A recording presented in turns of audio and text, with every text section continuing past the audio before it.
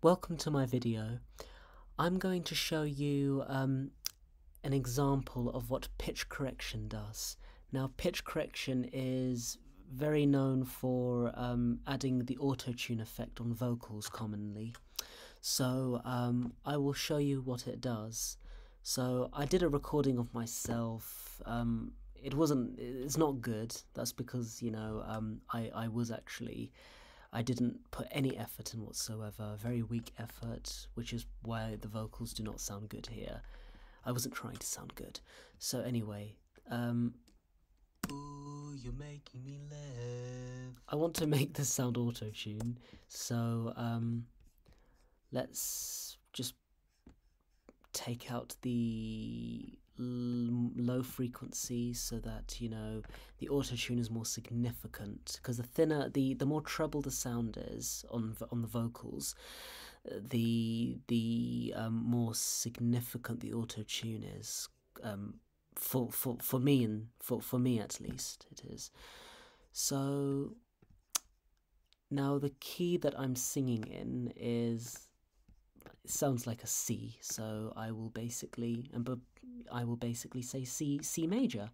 So if it's a C major, if it's any major scales, you just select major scale and then select what key it is. So anyway, so you bring the response down so that the auto tune is more sharp and more noticeable. So let's see what this sounds like. Ooh, you're making me laugh. Ooh, you're making me laugh. So auto-tune is meant to tune your vocals. However, I should have done this before. If we put on pitch correction, yes, let's turn on flex and see where that is.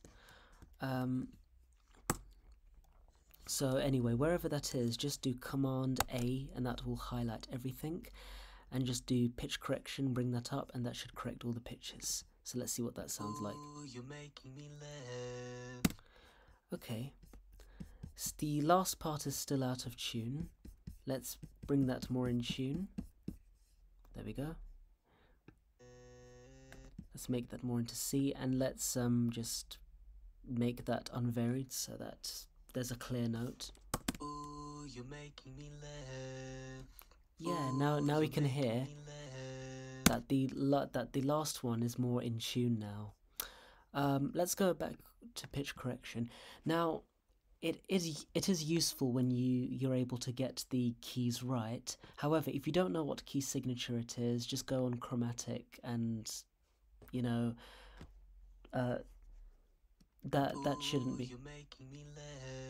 But it's more useful if you do know what the key signature is. So let's say a major scale, and let's say if we don't know the key signature, that can be impactful if you select another one, because it can make the tune sound different.